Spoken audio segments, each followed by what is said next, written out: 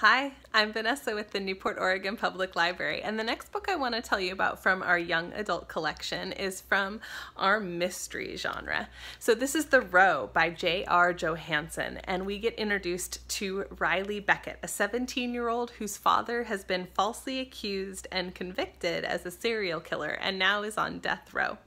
So Riley's never missed a visit with her father and fully believes that he's innocent. But 1 month before he is scheduled to be executed, her father secretly confesses to Riley that he really did commit the murders.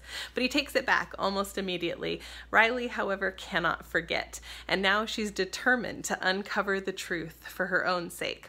So will Riley be able to discover the truth of her father and whether or not he's the murderer? Will she be able to handle the answers once she's found them?